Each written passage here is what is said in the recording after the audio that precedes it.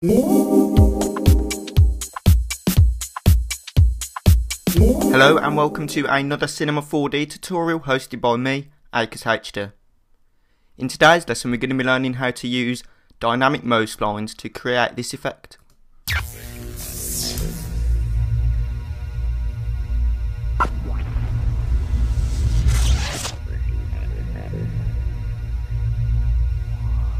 So let's go ahead and get started. The first thing that we want to add is the actual MoSpline itself, and we can do that by simply going up to the mograph tab and selecting MoSpline. That's going to give us a default spline with one segment. So if we select the MoSpline and come over to the simple tab, we get a load of parameters that we can adjust. We can adjust the angle H, P and B. So this will allow us to adjust the angle and direction of the spline. So I'm just going to set the P to 90 and the rest to 0 for now. We also have a segments adjuster, so you can have more splines if you wish, but we're just going to be working with one for now. And there's also a length parameter that you can adjust to create longer splines or shorter splines. And there's also curve, bend and twist. This allows us to curve the spline or bend the spline in any direction, and all these can be keyframed. So now if we render, you'll see that the MoSpline isn't showing up in the render, and that's because it's a spline. Splines don't show up in the render. So to make it visible within the render, all we need to do is simply go over to our spline tab here, select a circle for example, and then go over to our NURBS tab and select Sweep NURBS. And what we're going to do, we're going to drop the spline circle into the Sweep NURBS, and also we're going to drop the MoSpline into the Sweep NURBS as well, but below the circle. It's important to get the structure right. You always want the circle or the spline to be above the MoSpline within the Sweep NURBS. And now if we preview render now, you'll see that we've got a nice spline that's visible within the render.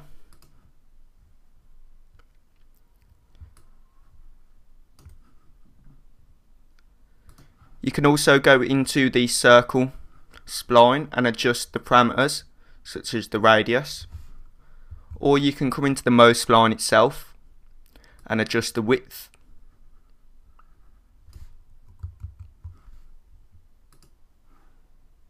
So the next step is to add the sphere on top of the spline, and we can do that by simply selecting a sphere. We're going to bring the radius down to maybe 15 or 20. We're going to reduce the segments because we don't really need that many segments because it's a small sphere. And now what we need to do is connect that sphere to the top of the MoSpline, and we can do that by simply selecting mograph tab, coming over here to cloner, selecting cloner, and make the sphere a cloner, a child of the cloner, and all you have to do is simply drag and drop the sphere onto the cloner. And we're going to change the mode from linear to object. And what that gives us a field, an object field, to drag whatever object we feel necessary. And for this example, we want to use the MoSpline as the object. So all you have to do is select the MoSpline, select the cloner object first, and then drag the MoSpline into the object field here. And you can see that creates a number of clones along the MoSpline.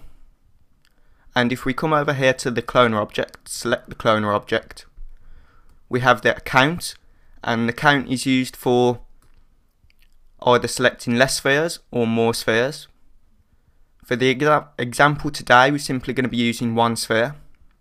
The offset allows you to move the sphere or object along the spline, and if we set it to 99%, that's going to set it right at the end of the MoSpline.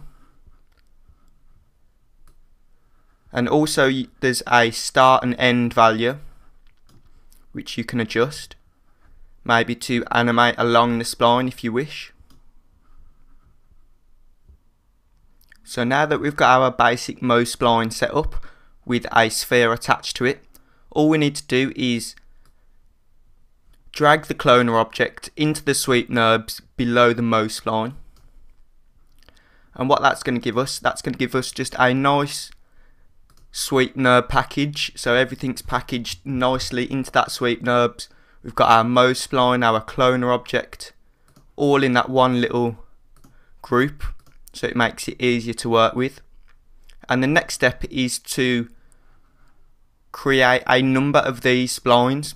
So we want a few more, and we can do that by simply selecting mograph, coming over to cloner, and we're going to drag and drop the sweep NURBS into the cloner and make it a child of the cloner object. If we select the cloner object now, we're going to change the mode from linear to grid array, and we're going to set the middle value to 1,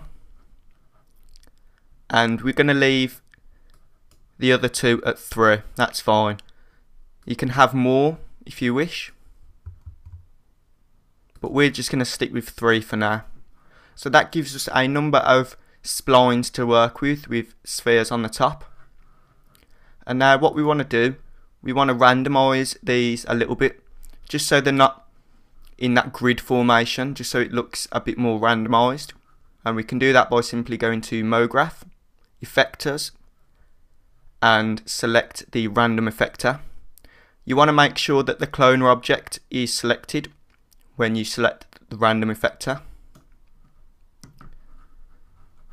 Now by default the random effector X, Y and Z parameters are set to 50 centimeters, but we don't want that. We want the Y axis to be on 0, so they're all along the floor.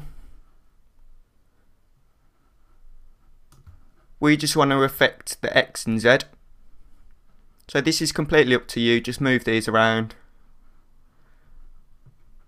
make it a bit more random. And what you can do, you can also drag and drop this random effector into the cloner object, just to keep things nice and tidy. So we've got a nice little package here with our sweep NURBS, our cloner object, and also our random effector. Now the next step is to make these dynamic. As you saw on the example, they were kind of floating in the wind. And to do that, all we have to do is select our emitters tab, which is here, and select wind. And we're just going to move the wind over here like so.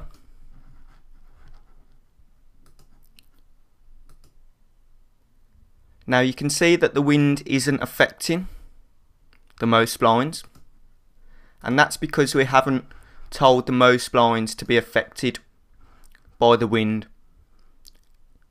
So to do that, all we have to do is select the MoSpline and come over to the Fields tab here, and there's an exclude and include mode.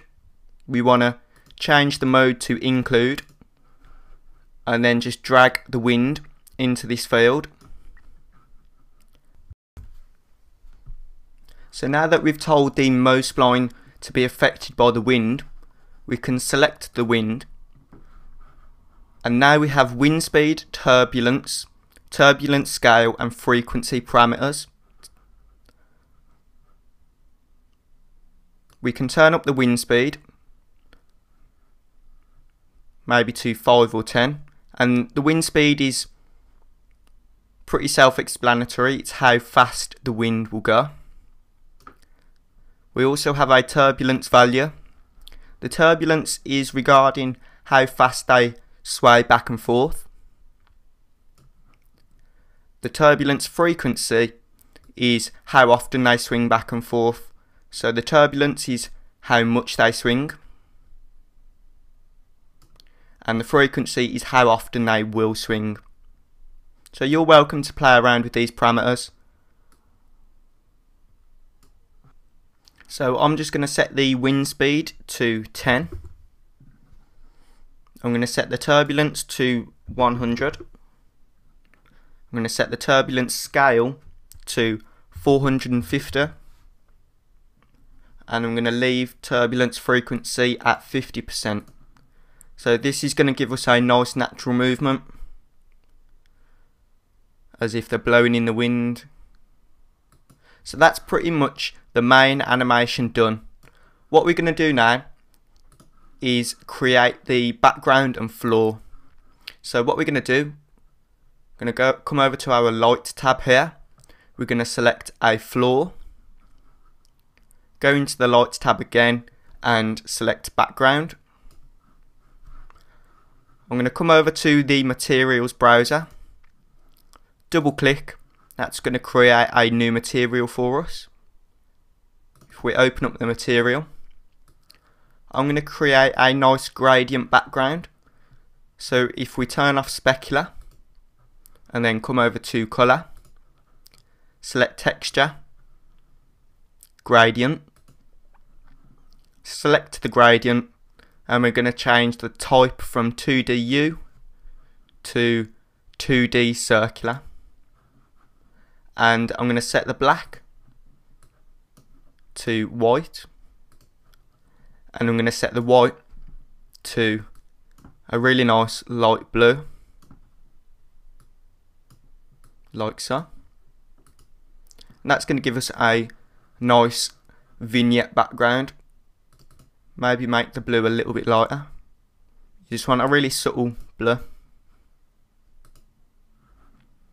Okay, now we're ready to apply this texture to the floor and background. So all we have to do is drag that newly made texture onto the background and also onto the floor. So if we hit render now, it's not quite what we're after. We want a nice seamless background, as if it was in a studio. So to do that, all we have to do is select the floor object, right click on the floor object, Cinema 4D tags, and select compositing tag. That's going to add a compositing tag to the floor object. Within the compositing tag, we're just going to uncheck composite background. We're going to check composite background and uncheck self-shadowing. And we're going to select the material for the floor. That's the one we've just made with the nice white and blue gradient. And we're going to change the projection to from flat to frontal. And that should give us a nice gradient background, seamless background to work with.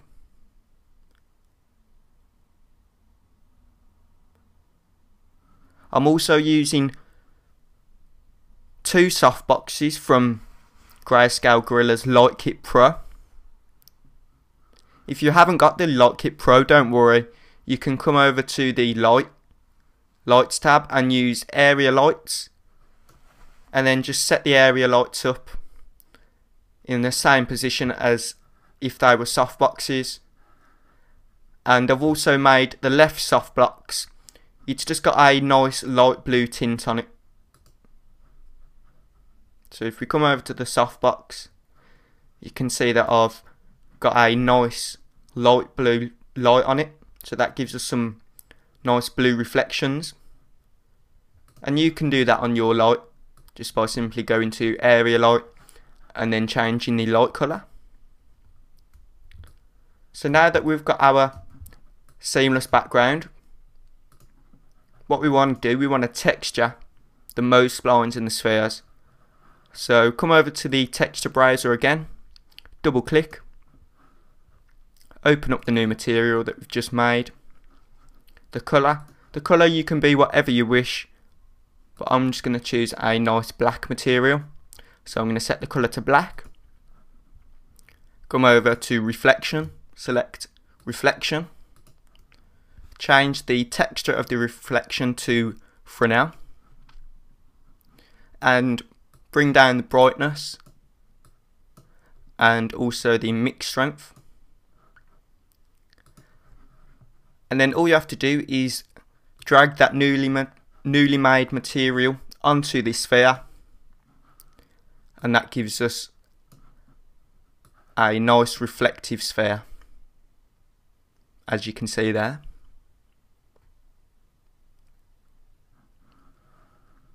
You may want to come into the sphere object and turn up the segments, so we've got a really nice round circle, but it will take longer to view in the timeline and render the more segments you have, so just be aware of that. And you can also add this texture to the sweep NURBS, and that will texture the MoSplines, or you can create a new texture for the MoSplines and have a different texture.